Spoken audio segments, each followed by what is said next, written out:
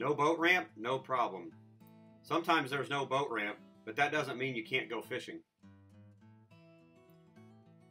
First, make sure you have permission to launch your boat. Make sure it's legal, obviously.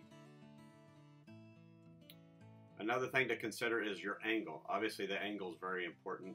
Another thing is it can't be too steep or too flat as well. Take it slow and communicate with your truck driver.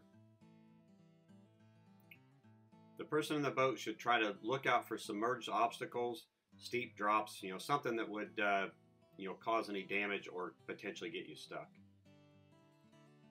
Try to let the boat just slide off the trailer. Obviously, you want to avoid starting your engine at first, especially if you're in a small pond or something. You don't want to spook the fish, so just take your time and just let it slide off the trailer. Some of the best places to fish can be hidden ponds that just don't have a boat ramp. Remember, be careful and have fun fishing.